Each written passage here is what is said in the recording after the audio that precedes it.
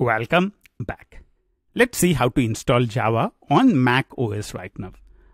All that you need to do is to search for Java JDK download, go to Java SE downloads, and over here you can see all the latest Java version downloads. The latest version as I'm recording right now is Java SE 16. Even if you see Java 17 or Java 18, you can go ahead and use them. What I would recommend you to do is to go ahead and click JDK download. Once you click JDK download, you would see the license update. I would recommend you to read that. And then you can choose the installer for your specific operating system. I'm on Mac, so I would go ahead and say x64 bin.dmg. This is the one which I would want to download. So let's click that. And on the pop-up, I would say review and accept, and I would download the DMG file. So you can see that it's about 167 MB of download. So it would take a little while for the whole thing to download, about a minute, I would guess.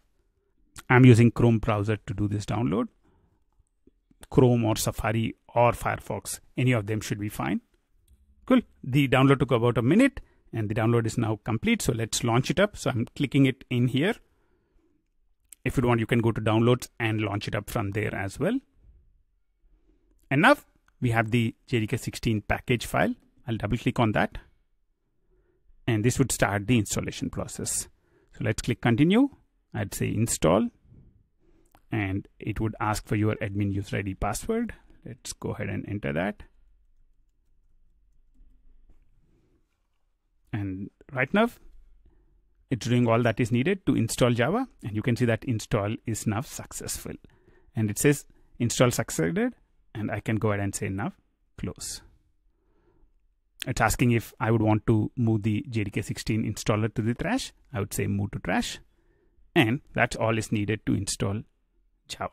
Let's see if the installation was successful. I would launch up terminal. So let's launch up terminal. And over here, I'd want to type in Java-version. You can see that I see Java version 16, 2021-03-16 in here. That's cool. If you type in JShell-version, you should see something similar in here, JShell 16. That's cool as well.